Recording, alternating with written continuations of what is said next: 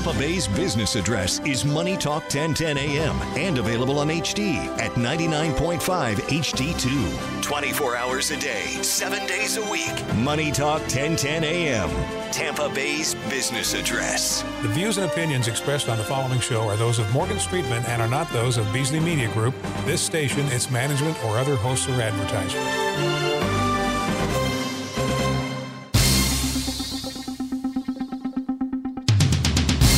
Now on Money Talk 1010 AM, it's the Morgan Streetman Show. Morgan and Roxanne Wilder are discussing everything from world, national, and local issues to information from the unknown. And since Morgan's an attorney, there'll probably be a little something from the law. Now, here are Morgan Streetman and Roxanne Wilder. Well, hello there. You're all warmed up, Morgan. Oh, yeah. An hour before with the Sarge to get you ready to tackle the day. Been going strong. Pat George is here. Hello. I'm Roxanne Wilder.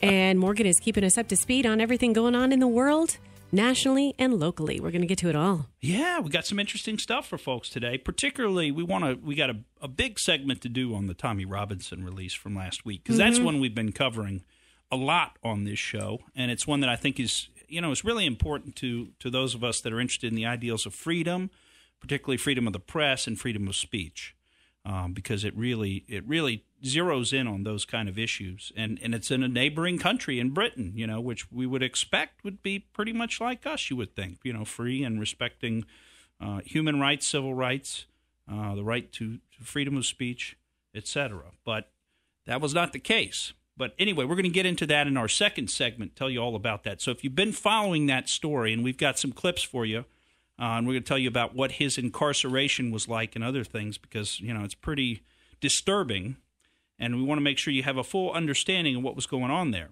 But before we get into all this, first of all, let me just say, if you want to give us a call, please do so. If you got an opinion on any of these stories, or you want to have an opportunity to say something on the air, as long as it's family friendly. We'd love to hear from you at 888-404-1010. Keep the cursing to a minimum, or Pat's just going to dump you. That's right. It's funny. You brought up the Tommy Robinson over the weekend. I had somebody that wanted to know if you were going to update that today. Yeah. Was that why you called me on Saturday? Yes. Okay. Well, I was out at Cabbage Key having a cheeseburger in paradise.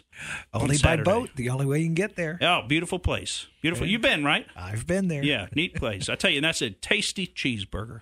When you've been out on the water, have you been, Rox? I have not. Okay. Well, you got to swing through there sometime. Okay. Well, you've been out on the water all morning. There's really, nothing to eat, too much, chips and beer.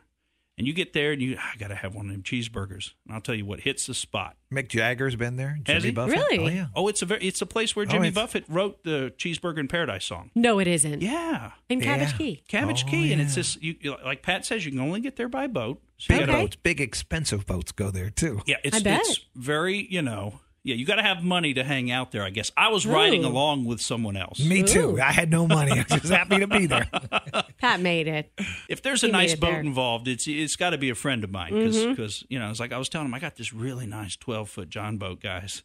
And they all gave a good laugh at that. Right. I'm like, you guys. No, friends with boats are the best. Friends with boats. And you know what? I'm a lakes and rivers kind of a guy, I don't need the big waves and sharks and things like that. It's just I just keep it. We were down on. We went around the bay with Bobby Rich from Q105. Oh, We yeah? went out on his boat yesterday. Oh, Bobby's got a boat, huh? No wonder they He's call part him of it. Mr. He's got a Rich. boat club. Okay. Yes. Okay. He's a member in a boat club, and that was fun. Just a nice soothing ride. Then up the river a little bit. Yeah. It's cool. Yeah, we have a lot of water features, beautiful things to go out there and see and experience. And I will say, if you haven't done Cabbage Key, it's worth doing. It's really kind of a throwback to another time almost. I did decide, though, I think I'm done with boating until it gets cool again. Yeah, it is powerful hot out there. Not fun. Yeah, the boating was, but just the heat. It takes it out. I had to take a nap when I got back. It wasn't the beers that I drank. No, I'm sure. that could have been a little bit of it. Well, you got to enjoy yourself. You deserved it, your birthday weekend. Yes, thank you. Yes, I feel I did deserve it. I've earned it, and I did enjoy it. So, we had a story. I want to take a quick look back before we get into some of our other stories. And I think it was last week that I called attention to, it may have been 2 weeks ago, but I called attention to a telephone call that James Clapper had actually made to Anderson Cooper on CNN on Saturday, so I think it was Saturday, plus a couple of days ago that this occurred. May have been a couple of weeks ago. But anyway, that's not particularly important. What was important, because this really caught my eye, was that Clapper sort of threw President Obama under the bus. And it was something that had never happened before. So whenever they change, what their story is, or they start to reveal something that maybe hasn't been revealed before, because I watch so much media and pay attention to so much, I can kind of see when the story shifts a little bit. Mm-hmm. And that's what hit me right there is, whoa, this is a big shift, because this has never happened before, where they've admitted that Obama was involved in the decision making, but they did even more than that. Now, you can feel that shift. You can sense that shift, but can all of the regular viewers? I don't know. I don't. You hope so. One would hope so, but I mean, the media is very hard to understand, because they keep their propaganda coming. So you've really got to read them with a critical eye and watch them with a critical eye. Mm-hmm. And so it's things like this that, when you're doing it with a critical eye, that really jump out at you. And so what I did was I went and I found this audio, because it made a couple of news articles, and that's what we were talking about. But the audio was not particularly easy, interestingly enough, to find on the internet. I mean, you can find a lot of audio involving Clapper and Anderson Cooper and CNN, but you can't find this little clip very easily. But you got to hear what Clapper said. If it weren't for President Obama, we might not have done the intelligence community assessment that we did, that set off a whole sequence of events which are still unfolding today, notably Special Counsel Mueller's investigation.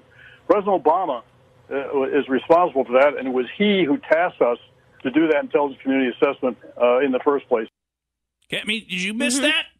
It's President Obama. We never would have done this but for President Obama. That's what he said.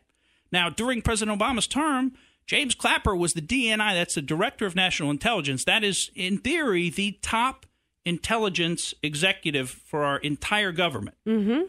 Is the DNI. It's the one that's over all the agencies. And he reports to the president. And he reports directly to the president. And, just kind of out of the blue, I mean, they've never even admitted that Obama knew about this or was involved. And remember, because we were diving into those stroke page text messages where they were saying this comes straight from the White House. He wants to know everything that we're doing.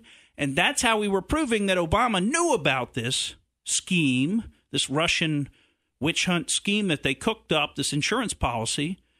But now Clapper's coming out and basically saying it was all Obama's idea.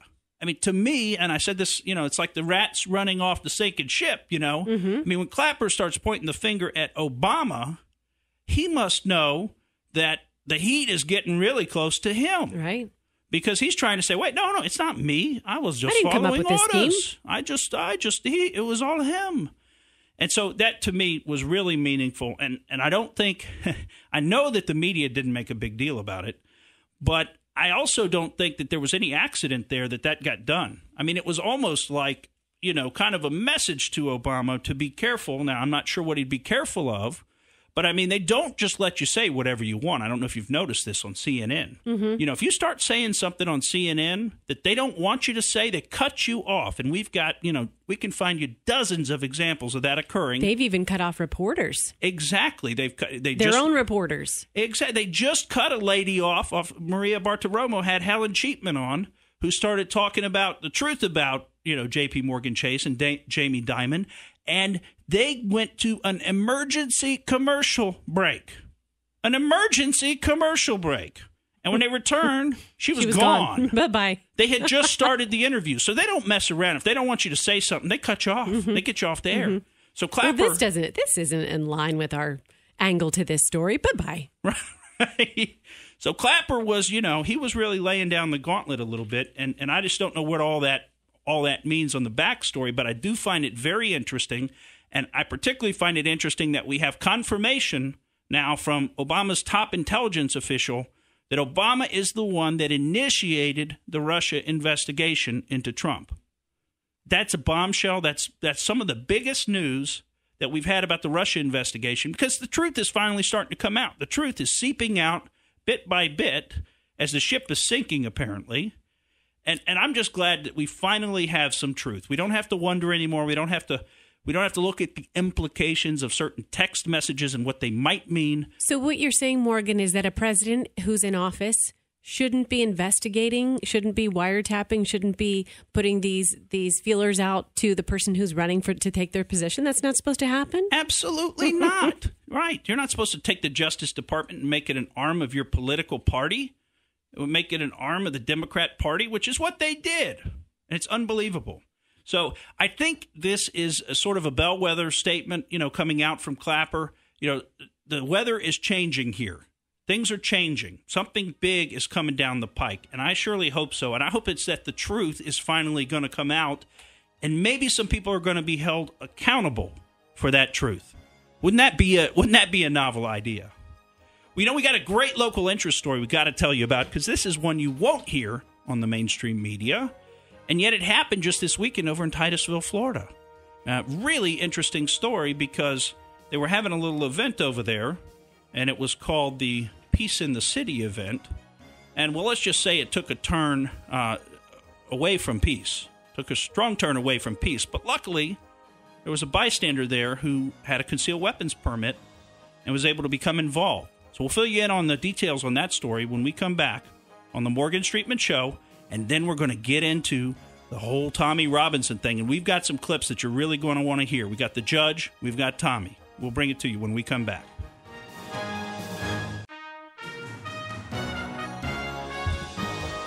Welcome back to the Morgan Streetman Show. Roxanne Wilder, Pat George. We're here for you today. If you want to be part of the show, 888-404-1010. And Morgan, you were bringing us up to speed on somewhat of a local story in Titusville. And this is a armed bystander who actually saved the day. Yeah. Over in Titusville, Brevard County, Florida. It's over near Melbourne area.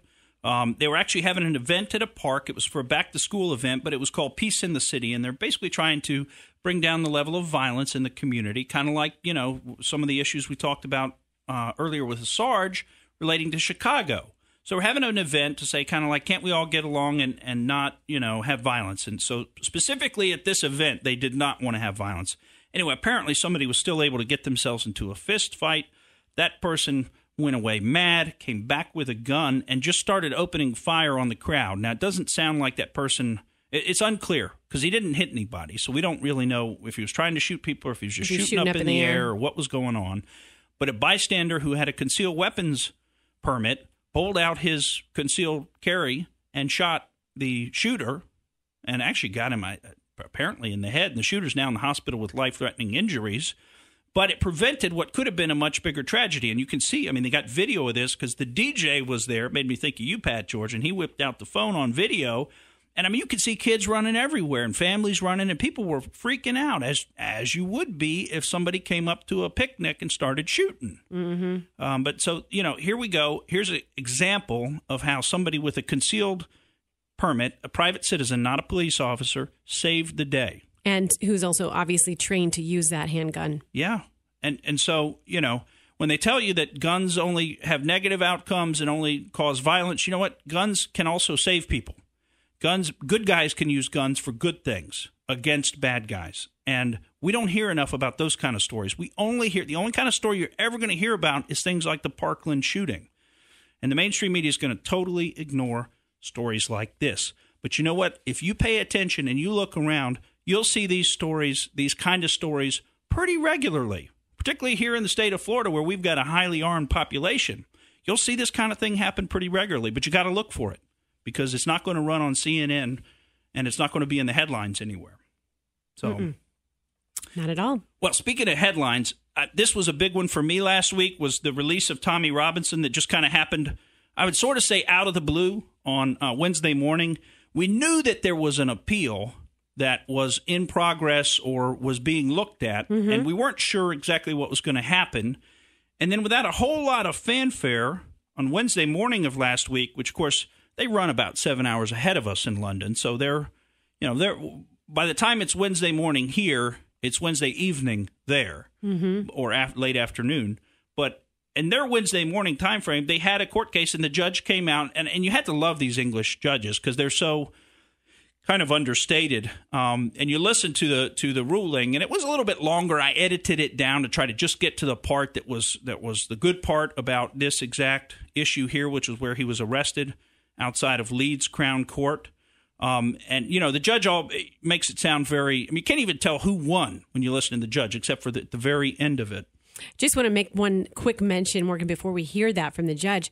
I feel like with this Tommy Robinson story, it hasn't really gotten legs until after he's been out of jail and he's got sort of the gross stories about what happened to him in jail. Mm-hmm. Is that what we look for? Do we look for the clicks so you get the gross headline? I don't know. Because that's when I feel like it's turned more of a mainstream story is after he's been released. Well, you know, the thing is there are not a lot of people that have been talking about the Tommy Robinson story. And there was, even in the UK and Britain, there was like a gag order in place where they really weren't supposed to be talking about it. Now, they started kind of quasi-violating that. I noticed as time went on, and I think it was because there was so much information in the public domain outside of the UK that at that point the effectiveness of the gag order is kind of moot. What they would call it's moot. It means it doesn't really matter anymore because, you know, this information's out there and anyone can access, you know, any site in the world on the internet. So it doesn't matter that the UK press isn't talking about it. So I think, you know, they kind of bailed on that a little bit. But the mainstream media did not plug in on this story. And I tell you, a lot of people were trying to get this story to Trump's attention so that we could get maybe the ambassador to try to do something about that. And that apparently was somewhat effective. But, you know, of course, this story, I will tell you, Rox, has been our biggest draw when we've podcasted on YouTube. We've gotten the most views on the Tommy Robinson issues. And why? I think it's because nobody else is talking about it. Nobody else is talking about it. So now let's hear what the judge had to say on Wednesday of last week. The appellant, Stephen Yaxley Lennon, was committed to prison for 13 months for contempt of court at Leeds Crown Court on the 25th of May 2018. For the reasons given in the judgment which we now hand down, we grant the extension of time in respect of the finding of contempt in Leeds Crown Court and allow the appeal against that finding for the detailed reasons set out in the judgment, essentially because the process was flawed. We direct that the matter be remitted for a rehearing before the Recorder of London, sitting at the Central Criminal Court, as soon as reasonably possible. In the meantime, the appellant will be released from custody. All right. That was it. The appellant will be released from custody. And Tommy was free. I love the way he dealt with it. Essentially, the process was flawed. Essentially, it was flawed. You mean when they arrested him, didn't even tell him what he was charged with, didn't let him have his own lawyer, pulled him in front of the judge in a secret proceeding in a kangaroo court, tried him, again, on charges that nobody even knows exactly what he was tried for, convicted him allegedly, which I don't know how you can do that the same day the offense occurred and still give someone due process, and then jailed him all in the same day. The process was flawed. The process was flawed. Now, you got to love the English understatement there. You know what I'm saying? Now, let's hear what Tommy Robinson, because he did a great interview with Tucker Carlson. He's done a few others. And I really wanted to key in on. I'll tell you this: Tommy speaks. He's a working class English guy, and he speaks with a very thick accent, and it can be somewhat difficult to understand him. So I tried to get parts of his statement that were the easiest for us to understand. But first, let's listen to what he has to say about why he wound up in jail in the first place. There was a court case going on where 29 people were in court for gang raping up to 100 young children. Now, I stood outside the court and I spoke, and all I done was read a BBC News article that is still online now for millions of people to see. Now, and I was taken, and everyone would have watched the video. They said for a breach of the peace. They transported me to a police custody, and then my solicitor contacted the police custody. Then they emailed my solicitor, which my solicitor has this email, saying I was being released. Then they took me in a van back to the court through the back door. They put me up before a judge, and media reports have said that I pled guilty. At no point was I even asked whether I was guilty or not guilty. I was not even told, and I still, to this point now, have not been told and do not know what it is I'm deemed to have done wrong.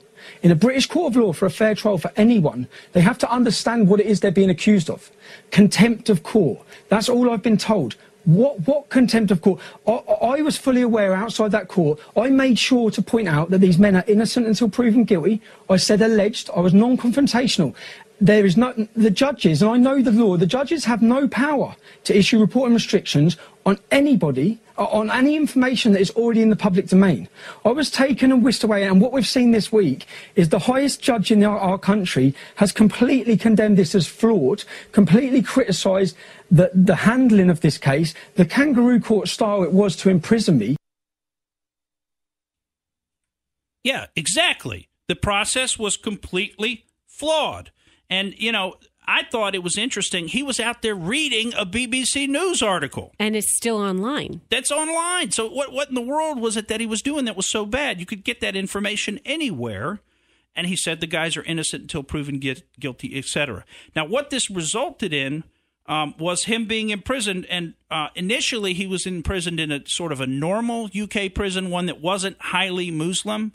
But they very quickly moved him over to a prison that was 70+% Muslim, the population, highly Muslim, and it's known as one of the UK's toughest prisons because of the high Muslim component. A lot of people convert to Islam when they go to prison there as a survival tool because they need the protection of the Muslims. And while he was there, he was kept in solitary confinement 23 hours a day, basically, and you know, he said that mentally was extremely tough on him because he literally had no contact with anyone, and that was done for security reasons. But as he said, you know, there was no security problem in the prison that he was in originally. So they moved him to a Muslim prison, and now all of a sudden they've got major security issues there.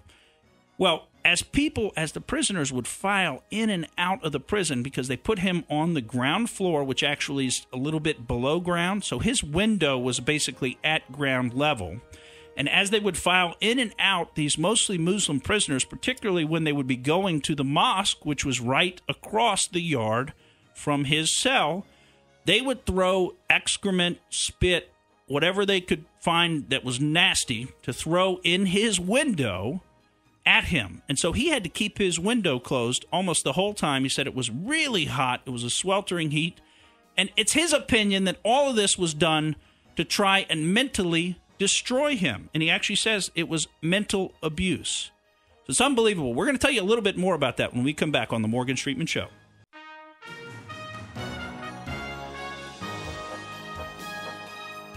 Welcome back to the Morgan Streetman Show. We've been keeping an eye on the Tommy Robinson story since he was put in jail, since this all began, and now hearing from him after the fact. Morgan, I thought it was really interesting to hear his personal take on really he wasn't doing much of anything at all to get thrown in jail. It's kind of crazy. Right. I mean, imagine yourself in this position because, you know, England is not that much different than America. No. What's that, Pat George? What are you doing over there? You playing games? Oh, that's the gremlins in the computer. The gremlins. I knew you were going to blame it on the gremlins again. Are they the ones that ate all the cookies, too? Those are the same gremlins that Mason has in his computer. But I tell you, this Tommy Robinson thing, I mean, it ought to frighten you if you're a person who believes in freedom, because Tommy Robinson, you know, he's been bringing attention to these Muslim gangs in Britain, and they're a lot further along, by the way, in Britain in terms of Islamizing the society, and we've talked about that civilization jihad issue, and that's where they basically come in and try to take over a country, and that's kind of what they've done in the UK. And there's videos to support that. If you're interested in that, you can get out on YouTube and you can find videos about people walking through certain areas of town and the type of reception that they get. But Stephen Yaxley Lennon, that's the same guy as Tommy Robinson. If you caught that, that's what the judge said at the beginning. And, of course, you know, one of the things I thought was interesting was after this whole, you know, kangaroo court and the guy's in prison for stating a political opinion, after all of this, he gets released. And what is the UK, we ought to maybe change the name from the UK Independent, maybe we ought to call them the Dependent, because they seem to be so dependent on the government story that it's hard to believe. But they come out with a story saying Tommy Robinson's been released, and here are the powerful international far-right network that's behind him. and basically then they say, look, it's Steve Bannon from Breitbart, and then they list a whole bunch of other people that you'll never have heard of. There is no powerful network, by the way, behind Tommy Robinson. Tommy Robinson's just a guy. He was out there doing his own Facebook Live on his cell phone outside the court. He's not part of some network. All he does is he's a normal person. He sees what's happening to his country, England, and he doesn't like it one bit.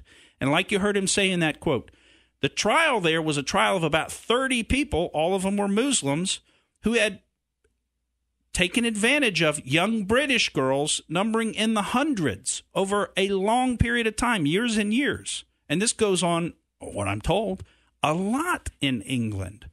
And, you know, I get where Tommy's coming from, but I just think it's amazing that now the media's out, and now all of a sudden Tommy Robinson's got this powerful network behind him. Look, if you got a powerful network behind him, like Hillary Clinton's got behind her, you don't spend a day in jail. You don't get thrown in jail on trumped-up charges after a kangaroo court. You can actually break the law, and nobody will ever come after you for it. You can steal money from Haiti. You could take the money that people gave you for the earthquake and spend it on your daughter's wedding if you're Hillary Clinton, and nothing will ever happen to you. But this guy supposedly has some powerful network behind him that's obviously doing a lot to protect him. I don't think so. This is pretty, in my opinion, it's pretty thinly veiled propaganda coming out of these UK papers, particularly the Independent. You know, and I think what's interesting, when you ask Tommy Robinson what was the real reason that he was in jail, and he'll tell us very directly what it was. In this country, anyone who speaks about Islam, you can believe him a complete liberal. The minute you mention, criticise Islam, you are deemed and attacked by everybody. You get that? That's it. Oh, you're in trouble, Street. In Britain, when you criticize Islam, you become an enemy of the state, and you are attacked by everybody.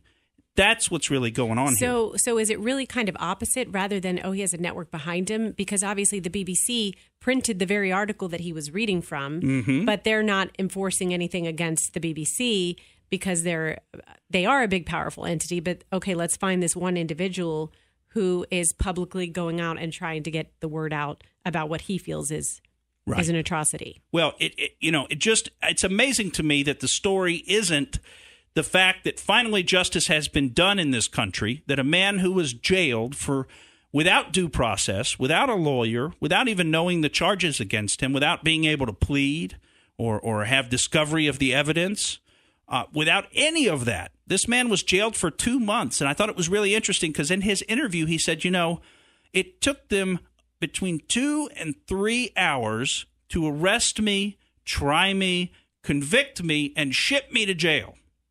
But then it took 2 months for me to get the highest court in the land to look at it. Then after they looked at it, it took another 2 weeks for them to come up with their judgment and put down the ruling, which happened last Wednesday. So you got 3 hours to put somebody into prison and 2.5 to 3 months to get them out. I got a problem with that. I got a real problem with that, particularly when once they're gotten out, it's because, the highest judge in the law says the process was flawed. Meaning they didn't follow the rules. There was no due process there. That's illegal. They broke the law. They put this guy in jail for nothing. Over here, there'd be a civil rights case coming after this, saying you're going to have to pay him some money for wrongful imprisonment. They won't have that over there. But I tell you, it's a real shame, and it's something that I think here in America we got to look at what's going on in England, because we do not want that to happen here. And I hope we could all agree on that. I know that we can't.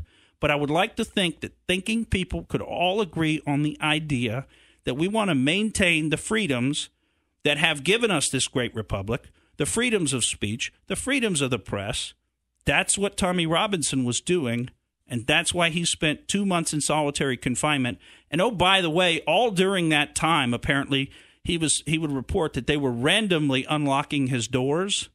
And, of course, if you watch enough movies, that's what happens in prison when the guards all turn their heads the other way. They unlock your cell door, and then Bubba comes down with a shiv or whatever. And I guess it wouldn't be Bubba. I guess it would be Ahmed comes down with the shiv and makes mincemeat of you.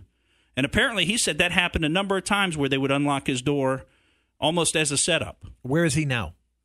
Right now, he's in Tenerife with his family. He went on a vacation for a couple of weeks, well-deserved. So he survived. He survived. Now, he lost 40 pounds. I mean, he's a shadow of his former self. He's not a huge guy to begin with.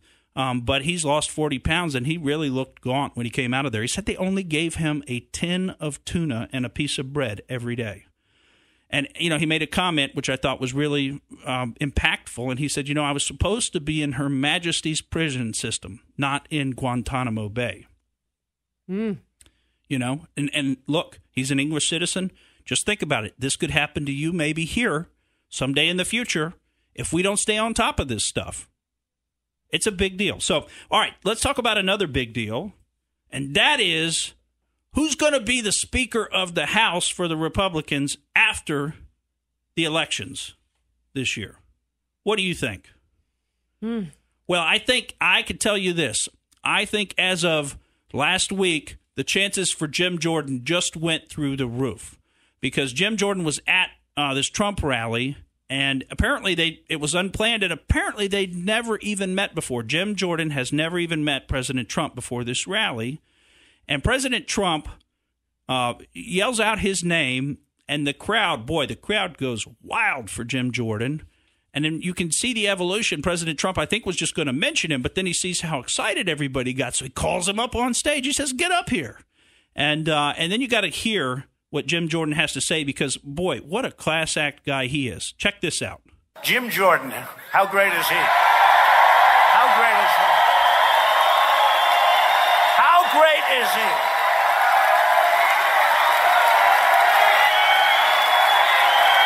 Hey, come here, Jim.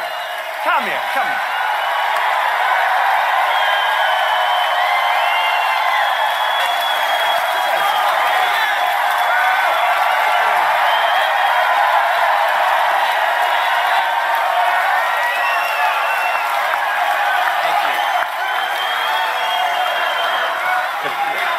The president's a little taller than me.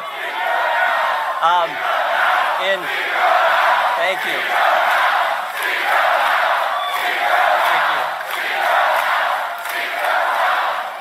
Think about this. In 18 months, regulations reduced, taxes lowered, Gorsuch on the court, the economy growing at a record rate, unemployment at its lowest in 20 years, Kavanaugh's on deck on the court. We're out of that crazy Iran deal.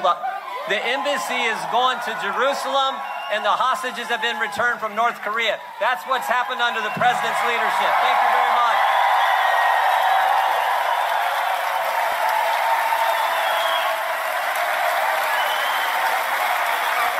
He's certainly a good speaker. Oh, so he'd make great speaker. Defender he's been. What courage. Exactly. Yeah. I mean, what a guy. I tell you what, we were talking about that, about people, in positions of leadership or in the media and how they could be so self-centered and self-focused in the way that they deliver themselves. And now you got a guy like a Jim Jordan, and he gets up there and he could have done a lot of things. The crowd was chanting, "Speaker of the House, Speaker of the House." I don't know if you heard that. What makes him so great? Because he's a truth teller. He's a straightforward guy, and he doesn't appear to be there for his own interest. He's trying to do good government for the American people. He's been right on top of all this Russia stuff, the Clinton email stuff. I mean, he's been one of the main guys in Congress during these hearings. Of course, they're hearings, and they're limited in what they can actually do. Congress they don't have a lot of teeth, so to speak. So now he's actually going to be competing, though, for Speaker of the House, which I think is great. I think Jim Jordan would make a great speaker. He's part of that Freedom Caucus with Mark Meadows and the others. And I think he would be a great speaker for a great direction for this country.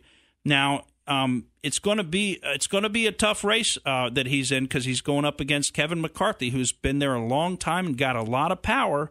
And I think that President Trump was kind of leaning towards McCarthy. I think this right here, this event that occurred at the Trump rally, I think probably is going to have turned his mind, and he's going to be in favor of Jim Jordan because Jim just got up there and he just sang Trump's praises, right?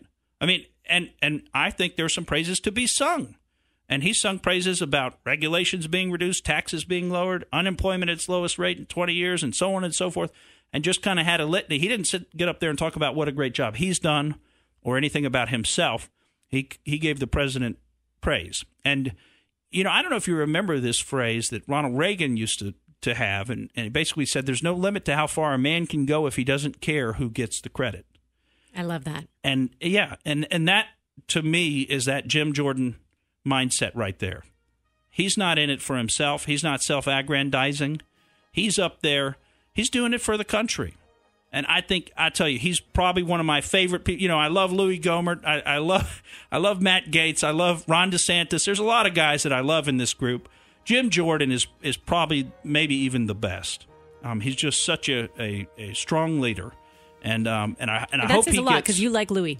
I like Louis. I do like Louis. But he's a little bit more of a bomb thrower. Jordan stays a little bit more above the fray, let's say. But, I personally think Jim Jordan's going to make a great Speaker of the House. I think getting to meet Trump in this way, by the way, he gave Trump a big hug, and Trump gave him a big hug. And, it was a nice moment. And if you're interested in the Trump rallies and stuff, I'd say go out there and pull the clip of when Jim Jordan gets up and speaks. Because it's really a moving moment. It's something to see. All right, we're going to go out there when we come back, tell you about aliens and Nazis. Welcome back to the Morgan Streetman Show. It's time to go out there with Morgan Streetman, and we're really sticking to our out there theme. We're going space. We got a good one for you. Mm-hmm. Now, this is one I bet you haven't heard about, but it's true. Okay, this happened back on July 25th, so about a week and maybe a couple of days ago. There was what has been called a meteor. Of course, we don't know exactly what this was, but a meteor exploded above a U.S. airbase that's located in Greenland. And the airbase is called Thule, the Thule Air Base. Now, this caught my eye, of course, Thule. And I said, that's an interesting name for a U.S. airbase because I happen to know that that's also a name that was used as the capital of Hypoborea, which was an ancient sort of Atlantis type of island that supposedly existed in the very far north of the globe, and from which came the Nordic peoples, and they actually came down and supposedly had a war with Egypt, and this is all in Greek mythology and stuff. And so you can look this stuff up and learn about that if you want to, but there was again, let's remember this is an alleged meteor that exploded above the Thule Air Force Base, apparently about 26 miles above, and it hit with a force of 2.3 kilotons. Now, probably most of us don't know exactly what that means in a practical perspective, so I tried to pull some kind of a historical example, and I found this thing called the Halifax explosion that happened in 1917 up in Nova Scotia. And the blast was 2.9 kilotons, so a little bit stronger, but at that time it was the largest man-made explosion ever until the development of nuclear weapons. So that was a pretty serious explosion. It destroyed nearly all the structures within an 800-mile, that's about a half-mile, 800-meter, about a half-mile radius of the explosion, snapped trees, bent iron rails, demolished buildings, created a tsunami that washed vessels up on the land and scattered fragments of the actual ship that exploded for miles and miles. So it's a real serious explosion that took place there. And apparently that meteor was traveling at 55,000 miles per hour, or Mach 74. That's pretty fast. 15 miles a second. So it was just, can you... I'm trying to picture that, but you can't picture that. You can't. That's like doing the quarter mile in a millisecond or something. And where did this explode? In the air? It exploded about 24 miles up in the air above this Thule Air Base that's in Greenland. So I went back and kind of looked into this Thule Air Base, and I found they built that in 1953. Project Blue, I think it was Blue Jay. And why they named it Thule is kind of a question in and of itself, because right at that same time, there were many things going on, including the importation of Nazi scientists, spies, government representatives into the United States. And they brought with them a lot of the occult mythology that the Nazis had ascribed to. And there was a very famous society in Nazi Germany called the Thule Society. And, its symbol was a swastika. It was actually the precursor of the Nazis. The Thule Society actually sponsored the Nazi Party and got it going. The National Socialist German Workers' Party. Okay, that's what the Nazi Party was actually called.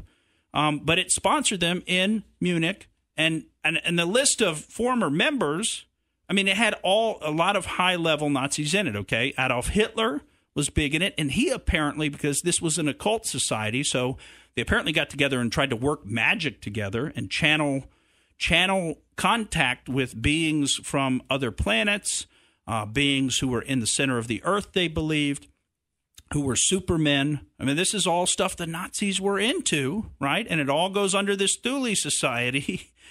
And then we start importing their scientists because NASA, which is basically the National Socialists of America, in so many words, because all of our original rocket scientists were imported Nazis, and that's something called Operation Paperclip. I don't know if you've heard that.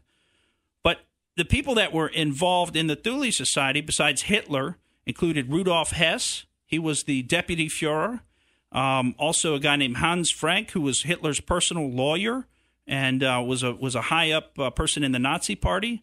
Also Alfred Rosenberg, who was also very high up in the Nazi Party. And, I mean, the list just goes on and on of Nazis that were involved in the Thule Society. And this belief that they were contacting the supermen. There's some split in mankind where super people went down into the earth. This is what they kind of believed and wound up digging a tunnel from Thule in Hypoborea all the way to under. I know Roxanne's giving me the funniest look now. Like, where is this going, Streetman? But this is what they really believed. I mean, I hope you just get that's what I'm trying to get across here. This is what they believed. And by the way, we're naming our military bases after this idea, after we kind of absorbed their culture. So they believe that they dug a tunnel all the way underneath the Himalayas. And you remember when you were out in the Far East, and you saw a bunch of swastikas and stuff, and you said, "Well, these are everywhere out there." Right when we went to the Grand Buddha. Yes. Yeah. It looks like one. Yes. Yeah. And so that's what you've got. You've got the connection there. That's where the swastika came from. It didn't come necessarily from Germany first. It was the symbol that was used to signify that we're dealing with the super people who went from Thule in Hyperborea, dug a tunnel through the earth, and now live under the Himalayan mountains. Now, if that's not out there, if that isn't out there, that's about the best I can do for you folks is to go out there. Now, if you really want to have some fun with some of this stuff and you go, gosh, Morgan. Can I interrupt one moment? Sure. With a certain word you said, Hyperborea. Yeah, Is that any relation to the other word that you introduced me to? Koala Bora.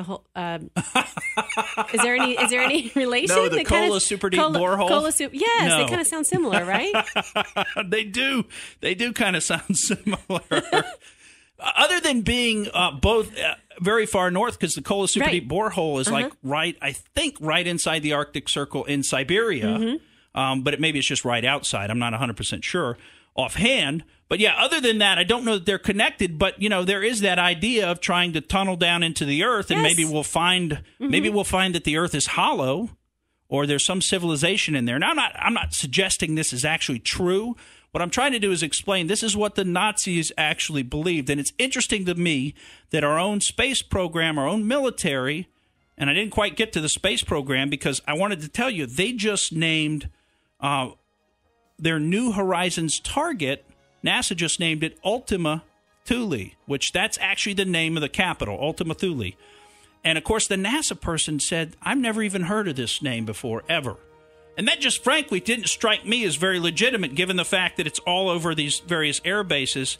Now, all right, we're going to have to cut this off because we've gone too deep, and now we've got to try to bring it back. I would just say this. That Thule base up there in Greenland, that's our first warning base for nuclear missile launches. We built that. That's near the Arctic Circle. It is essentially between the USSR and America and the U.S. We built that to give us early warning on missile systems. So, I don't know. He's cracking all the codes. Maybe this was a meteor. Maybe it was a demonstration of a hypersonic missile. I don't know. We'll see you next week on the Morgan Streetman Show.